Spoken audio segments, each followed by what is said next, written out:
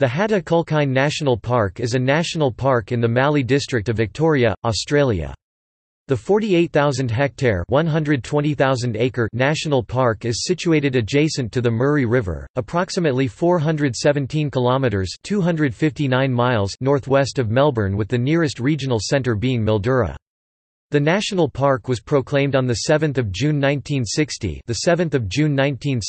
and is a popular destination for bushwalkers and school camping trips.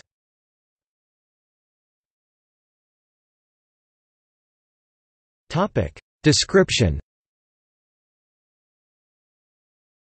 The park is in the Mallee district, famous for its red dirt and semi-arid shrub-like vegetation, mainly eucalypts.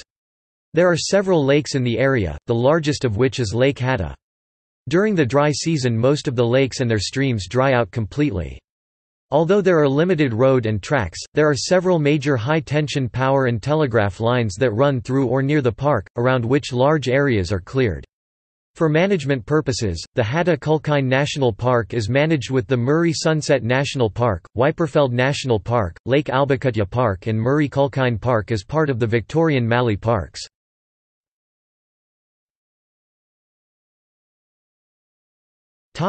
Important bird area.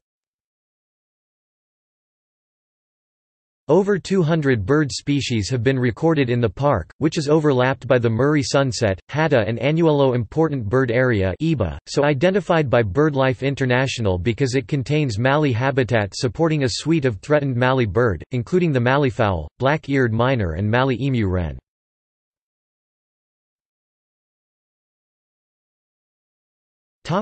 See also: